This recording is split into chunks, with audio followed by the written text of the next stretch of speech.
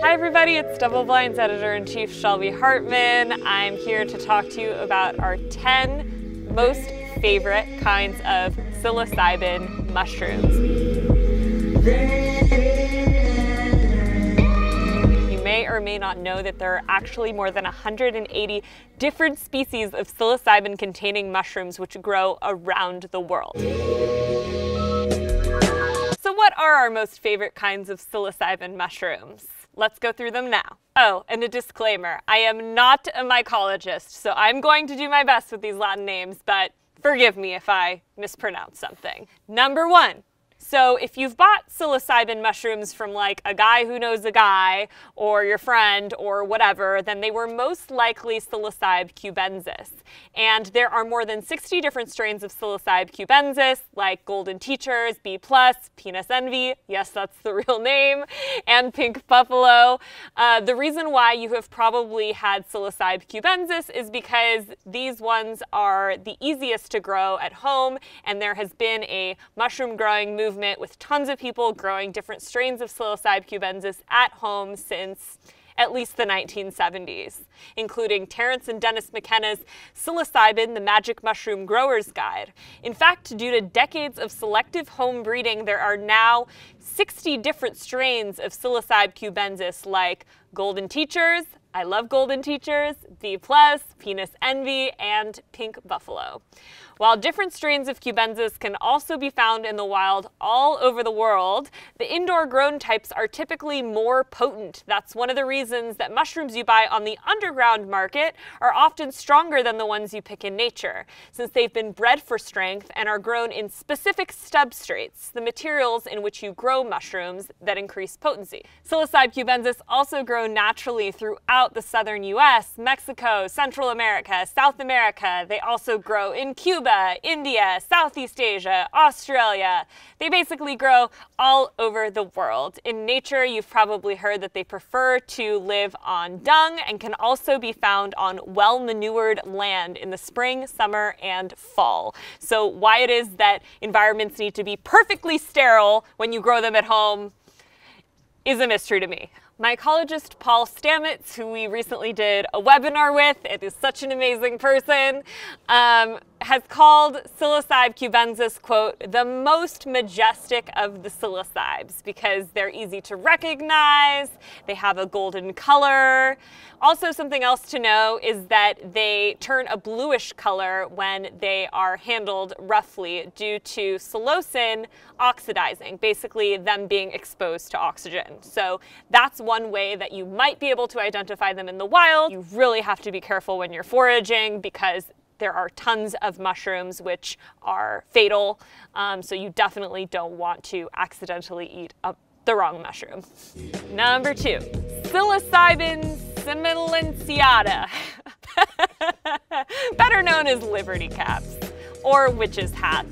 Liberty Caps are the most common psilocybin-containing mushroom in the wild. According to Paul Stamets, they are also the 3rd most potent. My friend actually recently asked me if I had ever taken Liberty Caps before, and I told him that I hadn't, but he said they're his absolute favorite type of psilocybin-containing mushroom to trip on. They grow wildly all over the northern hemisphere, and they prefer rich and acidic soil like grasslands, meadows, pastures, and lawns, especially ones fertilized with sheep or cow manure. Because this is such a common environment around the world, think lawns, gardens, soccer fields. They grow in many countries throughout Europe, including France, Germany, Italy, Bulgaria, Finland, Iceland, Russia, and Turkey. They also grow in North America. Number 3, Psilocybe azurescens. I'm doing my best here, people. Flying saucer mushrooms is what we call them, flying saucers. And for the hardcore psychonauts out there, you're definitely gonna wanna know about this one because it is the most potent psilocybin species that grows in the wild. And the story goes that they were originally found by Boy Scouts camping in Oregon in 1979. A bunch of kids looking for action. Is this the way we ought to use our boy power? Think about it. America's manpower begins with boy power. Let's not waste it. Be a volunteer worker with the Boy Scouts. But they weren't an official species until Paul Stamets identified them in 1996. Believe it or not, They contain up to 1.78% psilocybin. Number 4, Psilocybe tamponensis, magic truffles or philosopher's stone. If you have been bopping around the Netherlands and popped into one of their magic truffle shops, this is what you have purchased. They are also served at a number of psilocybin retreats in the Netherlands through a legal loophole. The truffles themselves are not quite as potent as whole psilocybin mushrooms, so you have to take more truffles than you would psilocybin mushrooms, but as long as you get the ratios right, they're said to be equally healing and equally profound. Number 5, psilocybe cyanescens, or wavy caps. They're called wavy caps because, you guessed it, the rippled shape of its cap. They're believed to be native to Central Europe and the Pacific Northwest, but it's really hard to tell because they are now one of the most widespread wild psilocybin-containing mushrooms in the world. That's because of where they grow. They like woody debris like the wood chips and mulch that populate gardens, trails, and parks. They're really tough to grow indoors, but they're very popular among psychonauts and foragers because they also contain a high percentage of psilocybin. Number 6, Copelandia cyanescens, aka Peneolus cyanescens, or blue meanies. Now these are sometimes confused with a strain of Psilocybe cubensis called blue meanies, but these mushrooms are different in a few ways. For one, these are the first species of mushrooms that we've mentioned that isn't part of the Psilocybe genus, but is instead a part of the Peneolus genus. But that doesn't mean that these are not some potent mushrooms. In fact, these are some of the strongest psilocybin-containing mushrooms in the world, with 3 times the amount of psilocybin and psilocin than Psilocybe cubensis.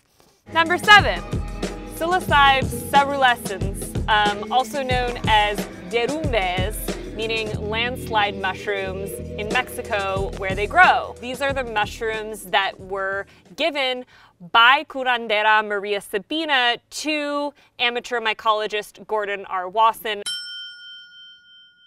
Gordon R. Wasson, after having had this experience, came back to the United States, wrote about it for Life magazine, and it really sort of piqued America's curiosity in psilocybin mushrooms for the first time.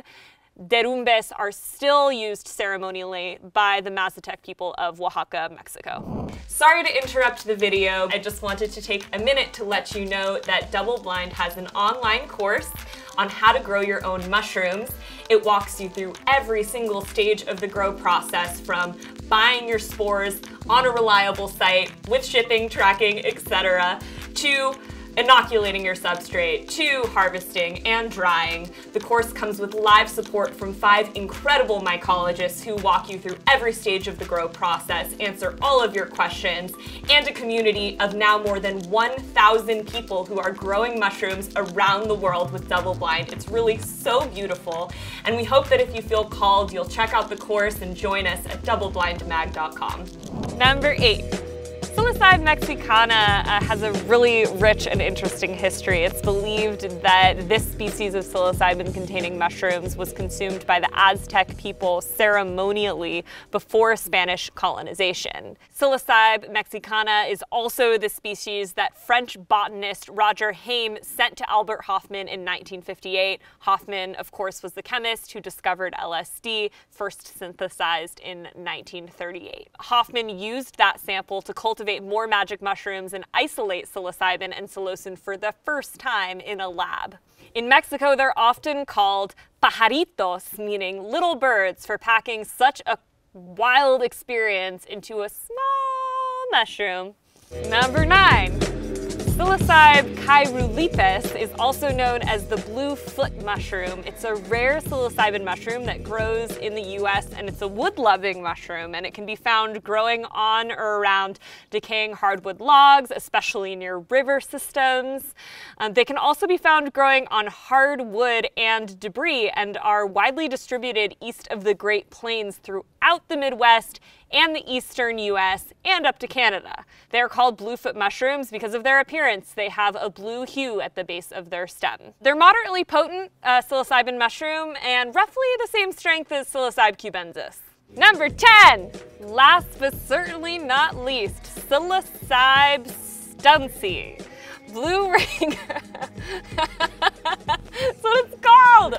Psilocybin stuncy. Again, forgive my pronunciation. Also known as blue ringer mushroom, Psilocybin stuncy is a rare psilocybin mushroom. It only grows in the west coast of the US and Canada. Nicknames for them are blue ringer or blue legs because they have a significant bluing reaction when they're handled too roughly. But you gotta be careful with these ones because they look very similar to a toxic species of mushroom called Galerina marginata. And as mentioned before, always be careful when you're going out into the wild and foraging for mushrooms. We definitely recommend that you go with someone who knows what they're doing. So we really only scratched the surface today of different kinds of psilocybin-containing mushrooms. As mentioned, there are more than 180 different kinds of psychedelic mushrooms. And the main takeaway really is that when you buy a psilocybin mushroom, or you grow a psilocybin mushroom, or you find a psilocybin mushroom, they all have varying compositions and varying levels of psilocin, baeocystin, psilocybin. And so it's not, you know, in terms of dosing and tripping and stuff like that, really do your research to figure out, you know, what you're taking before you take it. And just start low and go slow. As always, we want to hear more about your experiences. So if you have tried any of these mushrooms that we talked about today, or any other strains that you really love that you think we should know about, leave a comment below. And don't forget to subscribe for more videos like this one.